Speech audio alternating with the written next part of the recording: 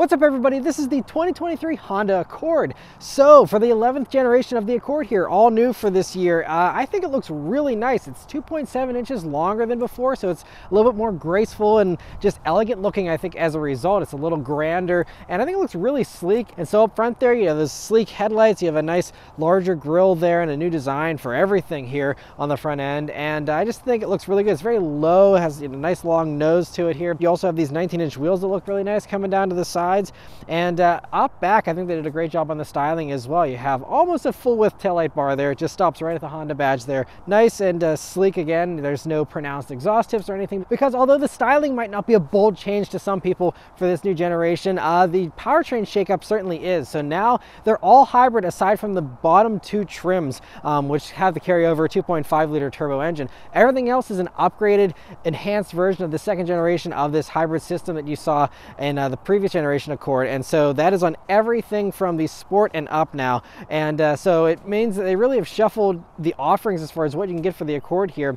And so this one we're looking at here is a touring trim, the top trim, so this does have that hybrid system. So I'll go into all the changes on those hybrid components and how this drives compared to the previous generation. The interior of the 2023 Accord is really nice, especially here for this fully loaded touring trim that we're in. But all Accords in general are also really nice. You have class-leading space, so much space, and it's just so comfortable in so many different ways. And I love this new interior design that we first saw in the new Civic, then it's now moved over to the HR-V, the CR-V, and now the Accord here, as well as the Pilot, and probably everything else in the lineup eventually. But anyway, it looks really nice, and it's just so sophisticated and just kind of timeless almost, with this, the way they've hidden the air vents here with this single mesh that goes across the whole dash there. And just also just the materials here all feel really nice and high quality. The way they, like, the buttons feel, just all the materials. Honda does a really good job, especially in this newest generation especially. It just feels so nice in here. But anyway, first thing, sitting down in these seats are also brand new, redesigned, and provide better comfort and better support, and I love them. These are the kind of seats that I would love to road trip in, just drive for hours and hours, because they're just so soft and comfortable. Just feel really, really nice. They're also heated and ventilated here in this touring trim. The ventilation is only in the touring trim. If you want the ventilation though, I would just note that on one hot day that I was driving this, they didn't do much. It's not like it's blowing air-conditioned air on you or anything. It's just a mild sensation, doesn't do much. So I personally don't think it's a must-have feature.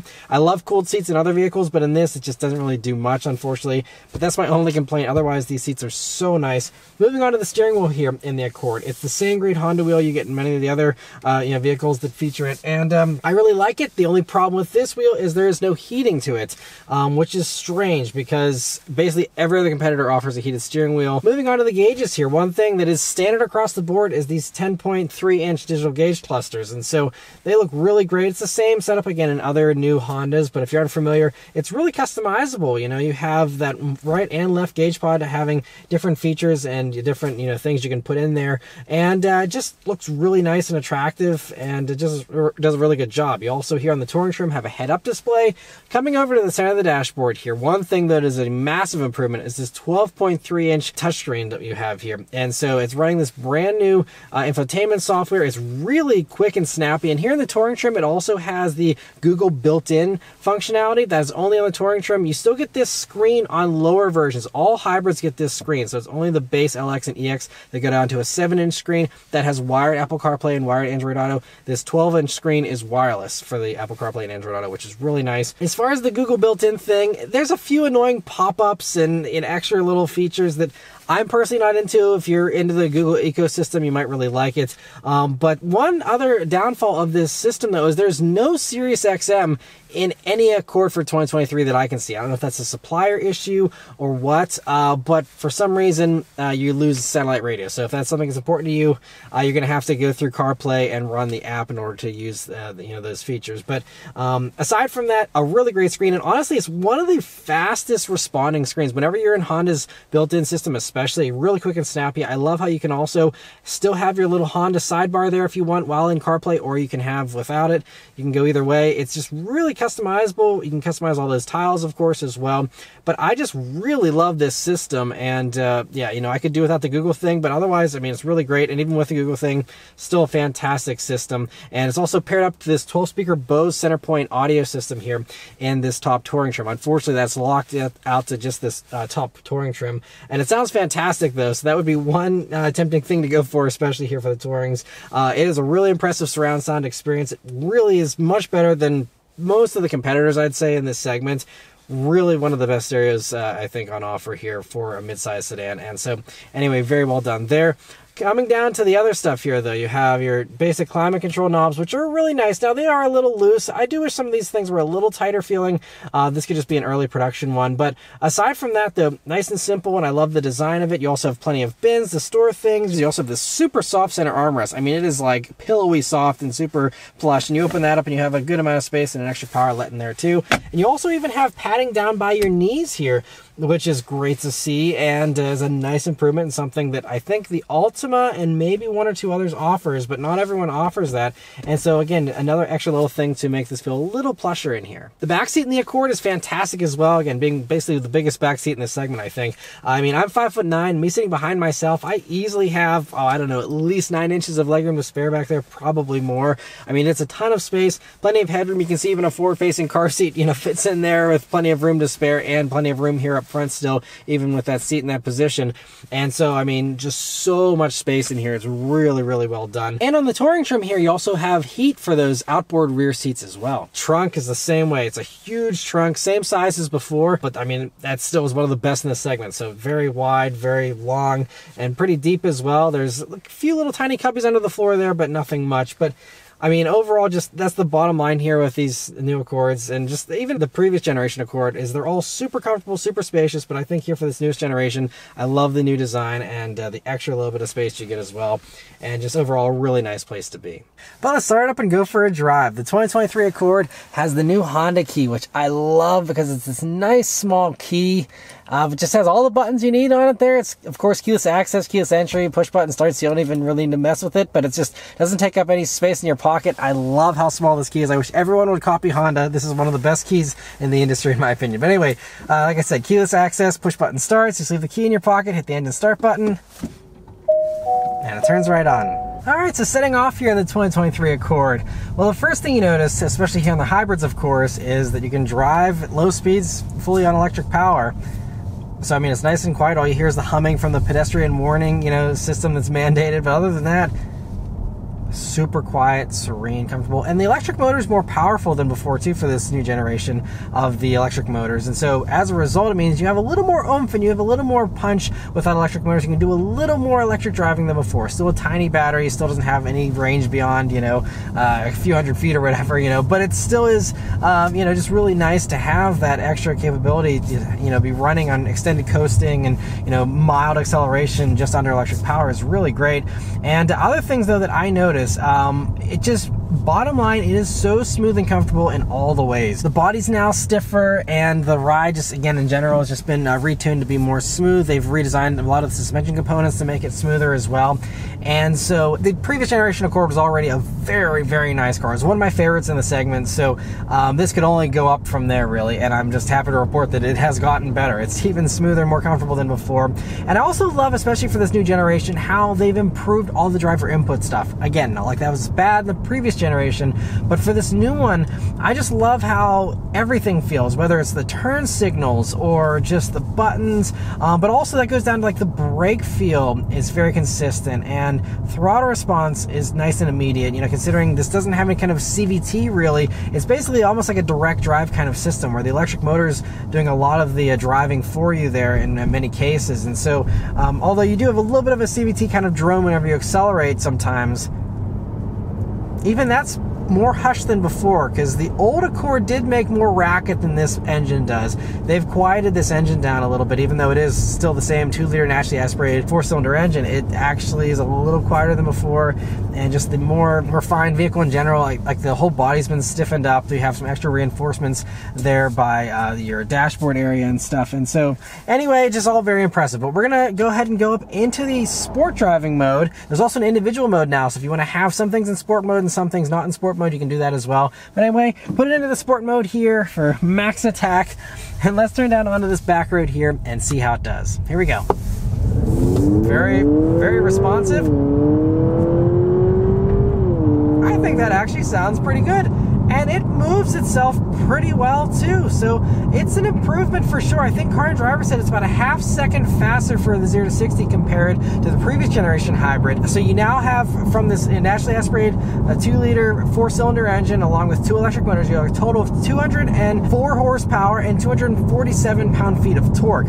And so that's 2 more horsepower than before, not much of an improvement, but the torque is up 15 pound-feet, which is decent, you know, considering, I mean, 247 pound-feet still, and something that this only weighs 3,500 pounds, you know, that's pretty good performance, and, you know, gives you pretty punchy acceleration. Now, it is still a long way off from the old 2-liter turbo 4-cylinder engine you used to get in the upper trims of the Accord. The old Touring, you know, had that turbo 4-cylinder. Now you can still get a turbo 4, but it's just that base 1.5-liter turbo 4. That does 192 horsepower, by the way, if you're curious, in that LX and EX trim. So this is certainly going to feel faster, but it's not a massive improvement in power, at least as far as horsepower goes. Torque, though, is up, you know, like 60 or 70 pound-feet compared to that base motor. So that is a good improvement for sure.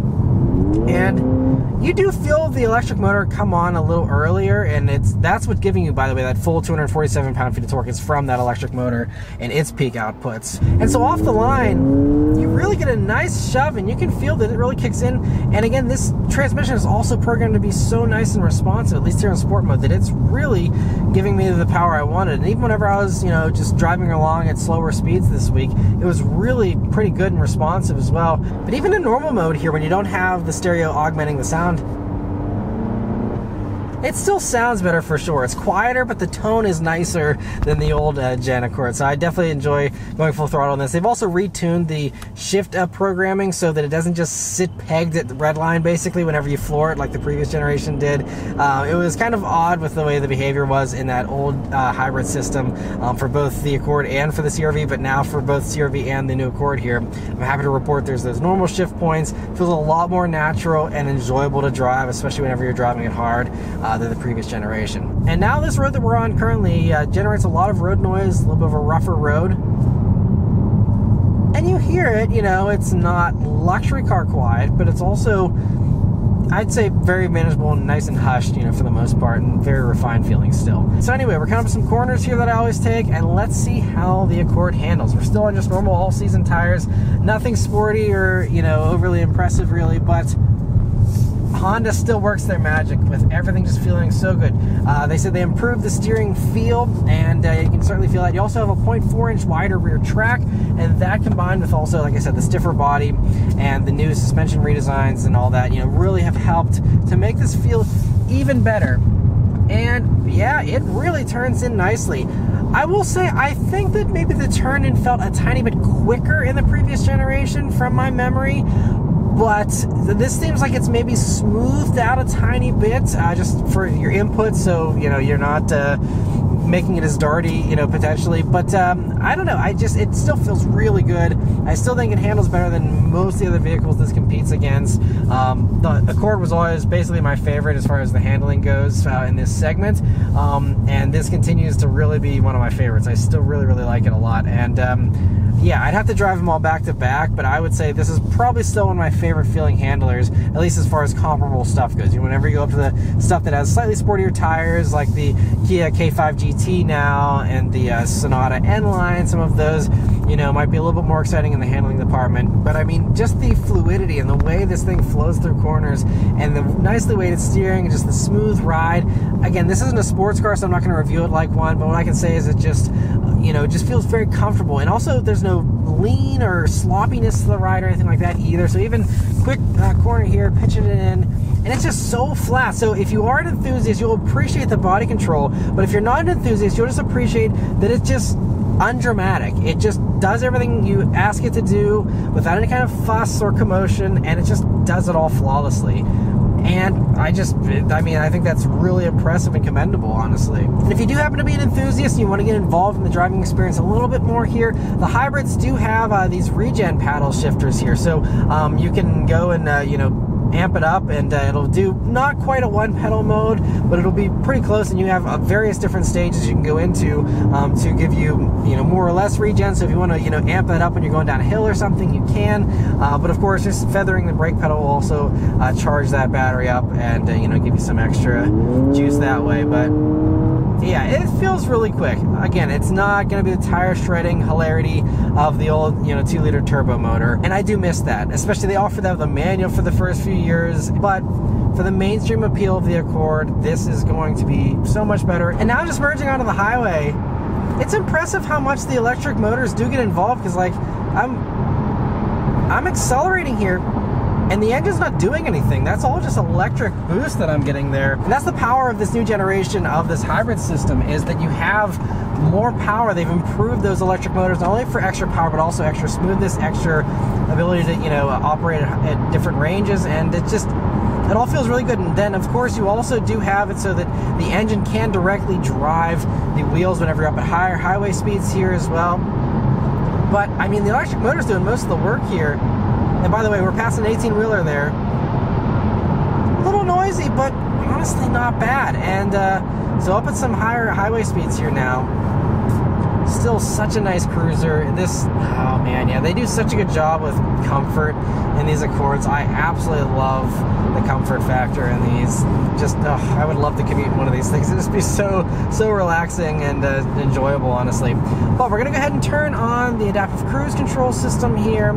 You do have the traffic jam assist here as a new thing that you get now in some of the upper trims here. But Honda does a really great job of giving you a ton of standard safety technology, from blind spot monitoring to automatic emergency braking, rear cross traffic alert, adaptive cruise control, standard, all these things. And so we're going to try out the steering assist here after we pass this 18-wheeler and see how it does. We are coming up to a gentle corner here now, so I'll let it do most of the steering here, see how it's doing.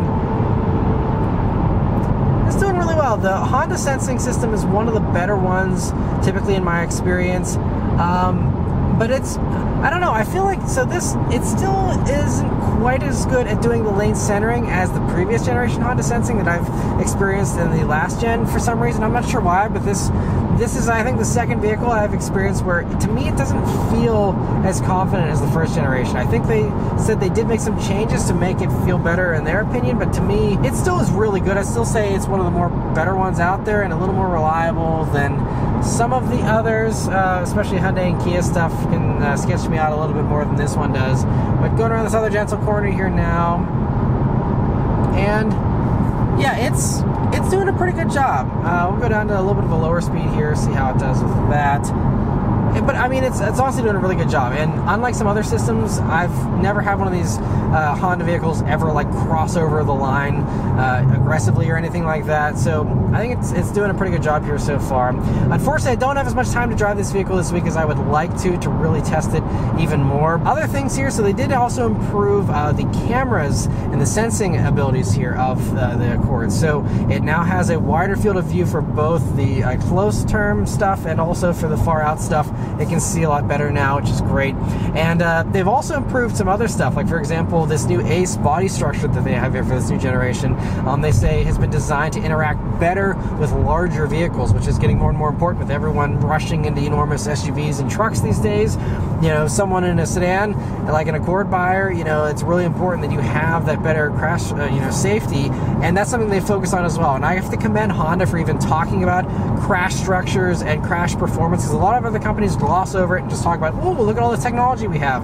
But what if, the technology doesn't save you? Honda has also focused on the actual crash testing and making this vehicle, very, very safe if you do end up having, something hit you. So just another comforting thing. I really value safety a lot, and I'd love to see that Honda does as well. And everything else works fine, as far as all the other usual safety tech stuff. Adaptive cruise control works great as far as, spacing it out with other vehicles and slowing down, speeding up naturally, all those types of things. It all feels really, really good. But anyway, the last couple of things I mentioned here are are the fuel economy and the pricing and how it compares to its competitors. So first off, as far as fuel economy goes, these are rated for these top touring trims and any of these ones that have the 19-inch wheels. You get 46 mpg in the city, 41 on the highway, and 44 combined is what they're rated at here. And in my driving here, I haven't done a ton of driving. I've done about 60 miles or so, so not a ton. And it's mostly just around town, kind of suburban, lower speed stuff for the most part. So what should be favoring, the higher, ratings there, I'm still only getting 37 mpg. And so, the trips that I was taking they're also pretty short trips for the most part, so that also doesn't help a ton. But I was still expecting to see at least about 40 mpg, or that's what I was hoping for, at least, because I haven't been driving this hard. I've just been putting around all week doing errands and things like that, and just little around town things. But 37 mpg, still really impressive for something with almost 250 pound-feet of torque and all the luxury, all the comfort, and the large size of this vehicle. But if you are someone who wants to get the most fuel economy possible in your Accord hybrid, if you go for one of the trims that have the smaller wheels, you can get up to 51 mpg in the city. And so it's very impressive, because then you're approaching like Prius levels of efficiency there, if you are okay, living with those smaller wheels. And lastly, let's talk about pricing and how this compares to the competitors. These start at $28,390, including destination, for an LX trim. And for that price, you still get fully digital gauges, adaptive cruise control, and many other nice features. The cheapest hybrid is the Sport, which starts at $33,000 and includes that 12.3-inch touchscreen. This top-of-the-line touring trim is about $39,000 as tested, and it's the only way that you get that Bose stereo, the head-up display, front ventilated seats, and heated rear seats. It'll come down to how badly you want those features, but I'd probably do without them and go for an EXL or a Sport L hybrid for about $4,000 less. As far as competitors go, the Accord is really well priced too. If you're looking for a hybrid, all the other midsize sedans will give you less power, and they aren't much cheaper. The Sonata hybrid is probably the strongest competitor, with slightly better miles per gallon, a panoramic roof, and a few other things, while still coming in about $1,500 cheaper for its top trim and still matching the Accord pretty well with all the other tech. Beyond that, the only other hybrid in this segment is the Camry, which is only about $750 cheaper, comparably equipped, and has much more dated tech, plus the whole vehicle really hasn't changed much since 2018. And regardless of the hybrid setup, the Accord is just the most comfortable, the most refined, and the most pleasant midsize sedan in this segment.